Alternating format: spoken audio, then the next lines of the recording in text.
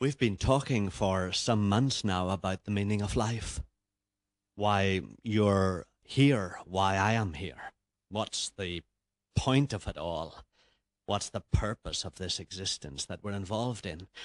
And we have discussed one explanation of that reality, and now what we're doing is looking at some of the phenomena or some of the experiences of our everyday lives to see if the explanation of reality that we have been discussing matches those phenomena.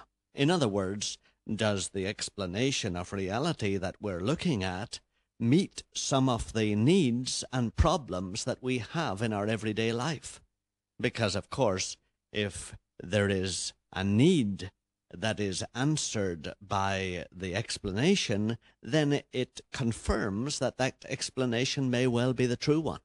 Whereas, in fact, if the explanation of reality or the meaning or purpose of life does not match the experiences and the situations that you and I meet in our everyday lives, then it's questionable if that is reality.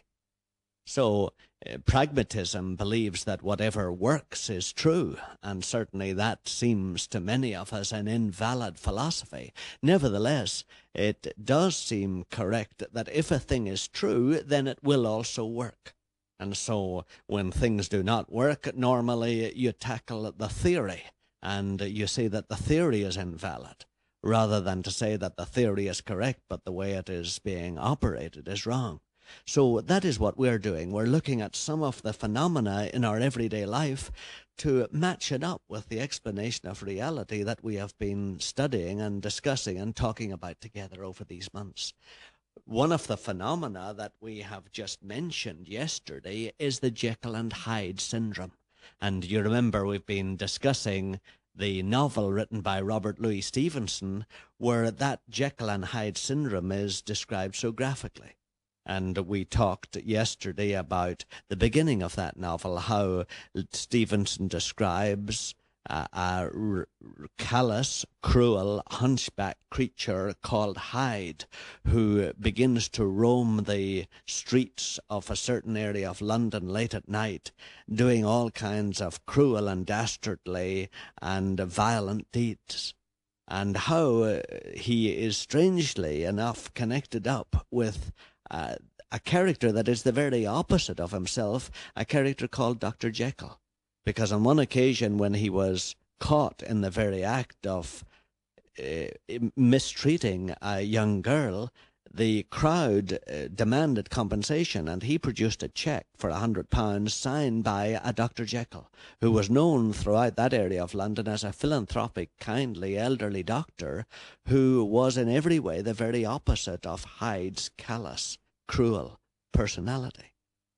Now, as we begin to follow the story, we find that towards the end of the novel, Dr. Jekyll committed suicide. And he left a letter explaining the reason for his suicide.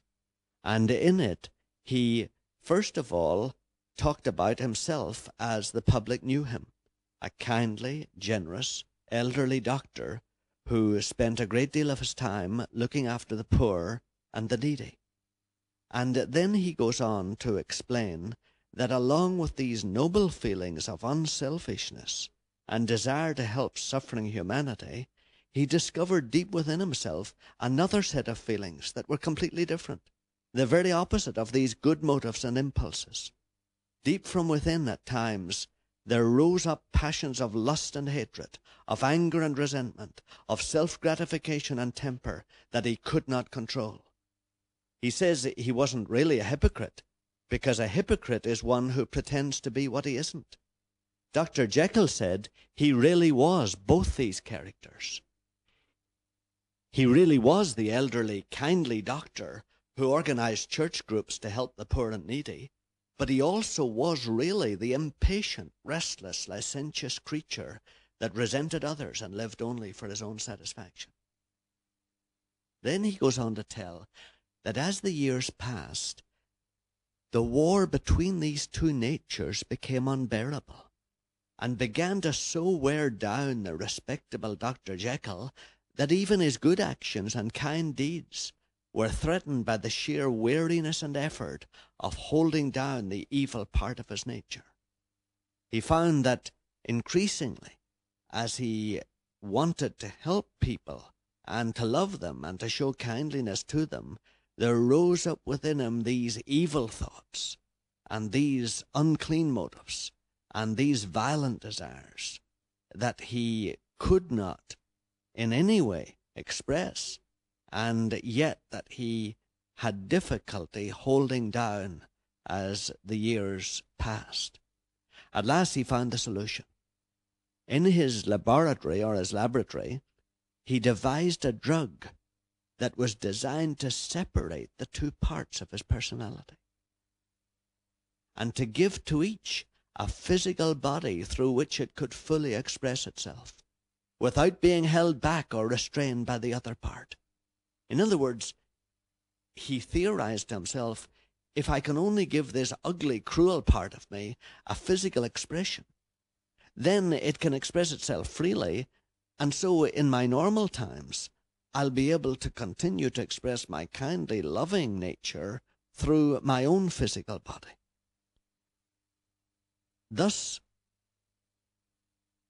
one night, he drank the potion, the drug that he had made, and looking into the mirror, saw the mild, kindly features of the elderly Dr. Jekyll change into the young, brutal, cruel features and body of the hateful and hated Mr. Hyde. You, of course, can guess the rest of the story, even if you've never read it, because the story is true to human nature. Anger, of course, does not diminish or disappear as you express it. That's a naive lie that some counselors try to make us believe. In fact, whatever you express grows in strength. And that's what happened. Mr. Hyde grew in strength and stature and shrewdness. And Dr. Jekyll became more and more addicted to the drug as his alter ego demanded release to roam the streets of London, first one night a week. So the Mr. Hyde within him was satisfied to express itself just one night a week, then twice a week, then 3 times, then every night, until a hideous night arrived, which Jekyll describes in his suicide note.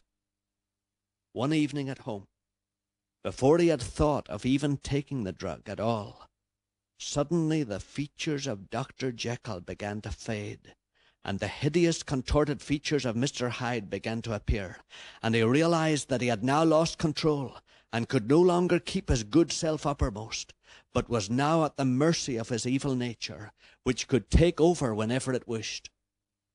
At that point, the murdering and the violence of his nightlife made it impossible for Dr. Jekyll to retain any separation between himself and Mr. Hyde. And of course you can see what happened. The evil part of him got so used to expressing itself through a physical personality and appearance that was appropriate, that it grew in strength increasingly as the years passed, until the point came where it became his main personality and took over completely from the kindly, generous Dr. Jekyll that he had once been. That's, of course, the basic problem of human nature. It's put in different words in part of that old book called the Bible. It's in a piece near the end of the Bible, which was written to people in Rome in the 1st century. And it's in Romans, actually, chapter 7 of that book and verse 15. And it's the expression of what Jekyll experienced.